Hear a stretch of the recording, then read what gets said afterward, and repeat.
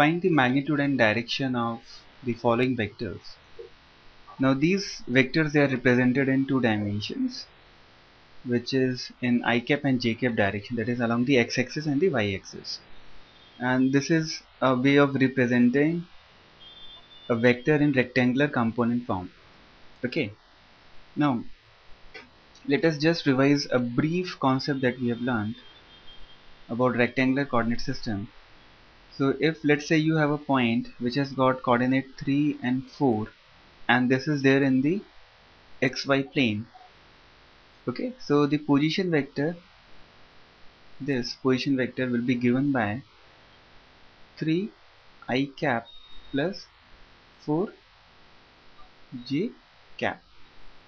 Okay, and this angle alpha that it makes with the x-axis can be given by tan alpha will be equal to, this is 4 and this is 3, so it is 4 by 3. Okay, now based on this we will try to find out the angle as well as the magnitude. Now the first problem is given as a vector equal to 3 I cap plus 4 j cap. These are caps. So this vector is, it has got a component of 3 units in the x direction and 4 units in the y direction. So the magnitude will be given by under root of 3 square plus 4 square, which is equal to 5. And the angle theta will be given by 4 by 3.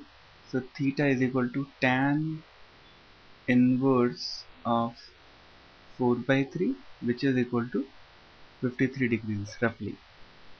Okay, so you will say that vector A has a magnitude of 5 units and it is making an angle of 53 degree with x axis. Okay, this is how you will specify the magnitude and the direction. Now in the next problem it is given as minus 2 I cap plus 2 root 3 j cap. That means the component in the x direction is along the negative x axis. Okay, so this is 2 in magnitude and this is 2 root 3. So the magnitude of B will be given by minus 2 whole square plus 2 root 3 whole square, right? So this value is equal to 4 plus this is 4 root 3, sorry, 2 root 3 squared will be 4 into 3. So if you solve this you will get the magnitude as 4. And let's say this angle is alpha, which the resultant, the vector B makes with the minus x-axis, then tan alpha will be given by 2 root 3 by 2, okay, which is root 3, which implies that alpha is equal to 60 degree. Now if this angle is 60 degree, then this angle theta is 120 degree. So you will specify B as 4 units and the direction you will specify as 120 degree with the x-axis. Okay, this is how you are going to specify. Now let us look at the third problem. You are given as C vector minus 2 I cap and minus 2 j cap. That means it is lying in the third quadrant. So this is also 2 and this is also 2. So the magnitude will be given by 2 square plus 2 square, which will be equal to 2 root 2.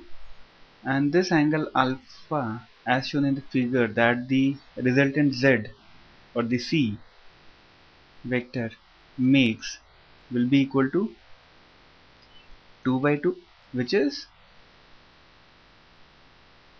1. So alpha is 45 degree. Now if you wish to find out the angle theta from this point to this point, then the value of theta will be equal to 45 plus 180, which is 225.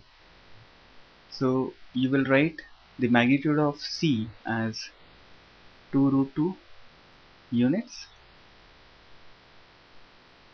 making an angle of 225 degree with x axis.